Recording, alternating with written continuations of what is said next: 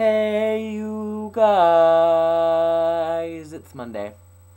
I wanna watch the Goonies now. Yeah, it's the May 2-4 weekend, and I don't know if you guys have that in the States, but we have it in Canada. If you live in Canada, you know what it entails.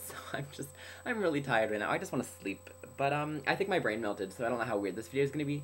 So I'm just gonna apologize in advance. Micah couldn't post a video today because something about his house is filled with assholes, and my house is generally filled with assholes, so I feel your pain. I feel you. I feel you, Micah.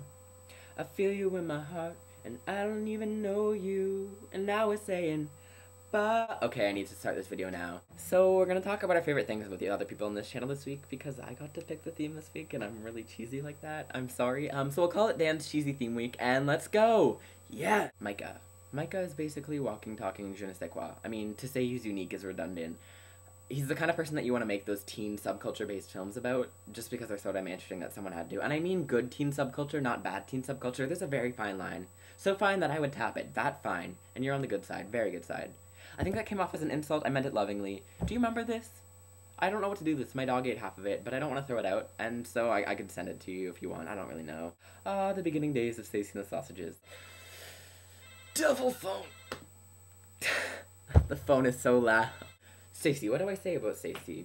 She's like my best friend. The coolest thing about Stacey is that I get to witness her at every stage as an artist. Like, I get to see her song from beginning to end, and then I get to see it posted on the internet, and it always blows my mind, even though I see it all the way through. We have, like, this unbreakable relationship where we don't have to be together all the time, and it's just the perfect thing that I cannot express to you. I cannot articulate how good it is. It's just really, really good, and it means a lot to me. This is really cheesy. Ah, so cheesy. Zach. You make me at peace with the theater world. I think that you'll do really well, and it's a really cutthroat industry, so I believe in you, you know? And that's I love you. I don't know. I'm so not eloquent at all. Jordan. I mean, what do you say about Jordan? We're talking about quite possibly the most genuine person that I've met in my life. Did I mention that I'm sharing a room with him and Stacey at 789? It's going to be ridiculous.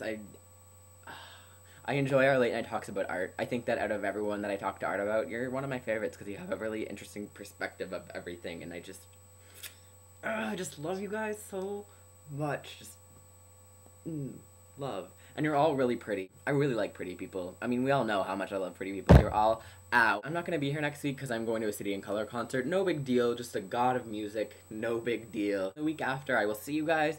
But it's a few days after prom and Stacey's 18th birthday, so it'll probably just be me dying in front of a camera.